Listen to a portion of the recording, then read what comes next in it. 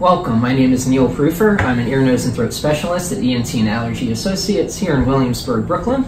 And I'm going to talk to you today about what happens when the vocal cords start aging. So when we're younger, vocal cords should be straight lines like this, and when they come together, they vibrate and they make a strong, loud noise that's easily heard by others.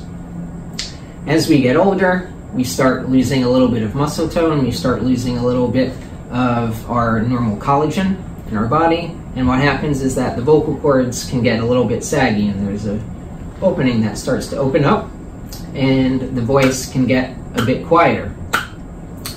So there's a number of things that can be done for this.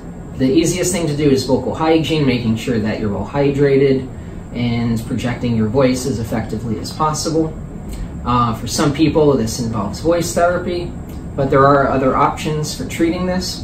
One of the main options, besides the more conservative management, is an injection into the vocal cords, where if you have this sort of opening between the vocal cords, that they can be pushed closer together by an injection, getting you a stronger voice than before.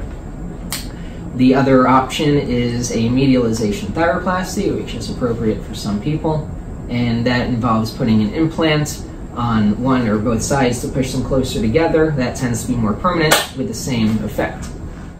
Once again, my name is Neil Prufer. I'm an ear, nose, and throat specialist out of Williamsburg, Brooklyn for ENT and Allergy Associates. You can book online anytime, and if you call us today, you can see us today.